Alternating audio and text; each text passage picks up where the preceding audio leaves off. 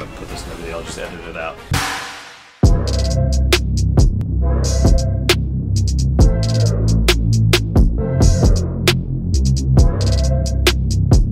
What's going on YouTube? Welcome to today's Wody boss guide videos, and today we're going to be looking at the pretty boy himself, Mr. Rufus Shinra. Though funny enough, actually, I don't know, is his last name Shinra? I should probably know this stuff. But anyway, let's not get into that. So today I want to show you a guide on how to take down Rufus, one of two different methods, depending on what gear you have, what kind of routing you have in your speed runs, or just gameplay in general. Rufus, believe it or not, is actually a very easy boss battle once you know how to manage him, to where easy, normal. I've never done the hard mode yet, so I can't speak too much on hard. These two methods of defeating Rufus are going to be very helpful for anybody running easy or normal, and that includes both no major glitches and 80%. So one of the first things we want to make sure, Cloud is going to fight Rufus by himself, and so one, you want to have Ifrit on because that's going to give you extra attack power. You can see here ATB boost, first strike, and binding for one of the strats. Now, you don't actually need binding, but it will make the battle a bit laughable when you see what's going to happen here in a second and how to defeat him.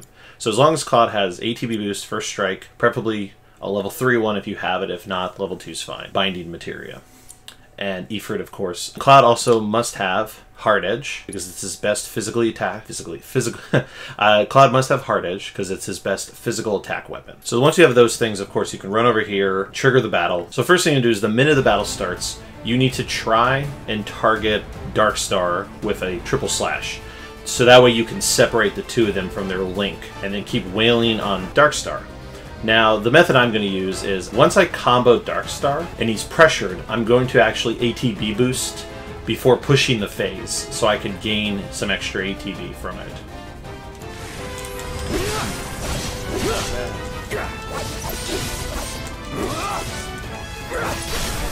Let's finish this. So it's fine if Rufus shoots you, not the end of the world. So you saw there, as I staggered Darkstar, I went straight for the ATB boost. Because I want to make sure I have the ATB for what happens here next. So since this cutscene's playing, I can just talk about what we're going to do next. So we still need to take out Darkstar. So we should still be targeting him. And we're going to go straight in for the triple slash again to separate the two of them. And we're just going to keep attacking Darkstar until he is dead. And ideally, we should have 2 ATB. Now I realize my cam there is partially blocking it, so let me go ahead and adjust it upwards there. So I don't have the 2 ATB, so this is going to be a little tricky in this case to do one of the strats. So let me pause it here and kind of talk about this. So this is where things will deviate a bit, depending on how you want to complete this battle. The easiest way to finish this battle would be to sleep Rufus. Fun fact, I know a lot of games, things like sleep don't work on big boss battles, but in Final Fantasy VII, they do. As long as you use sleep from the tactical menu, it will trigger on Rufus and he'll fall asleep. It only works one time. And so the point of this strategy is that 2 ATB, because the goal would be to hit Rufus with sleep, he stops moving, and then you go in and braver him, because braver will automatically stagger him, and then you just wail on him to win the battle. The other strat would be to wait for him to trigger reload. And the timing on that can be a little tricky because the goal is you kind of have to wait for him to attack, but you want to be close to him, and you want to not take too much damage, of course, and you want to pray that he hits reload when you're close enough to braver him, because he'll stop moving during the motion. Let's try and see some of this in action. Let's make it a night to remember. Yeah, you should. So I'm going to go ahead and sleep him. Sweet dreams. Come on. And so you can see here I'm waiting for the ATB to build, so luckily that wasn't too bad. And stagger, and then we just wail on him. And a basic combo will be enough to beat him. And there, he's been defeated.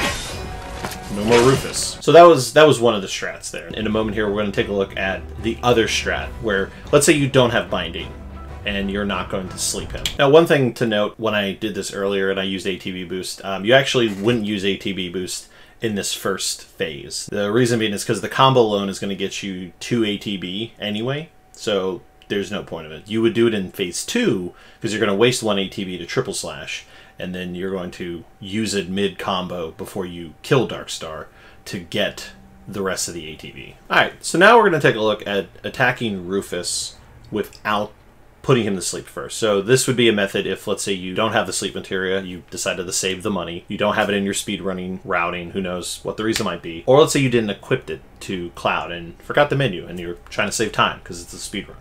So all hope is not lost. What we're going to do now is I'm going to kind of block, dodge about, but I'm going to try and stay as close to Rufus as much as possible because the goal is to let him do his attacks and wait for him to reload. And the moment he reloads, we need to be close and we need to braver him as fast as possible. If you time it right and you get it done properly, you will stagger him and hit him. So let's take a look.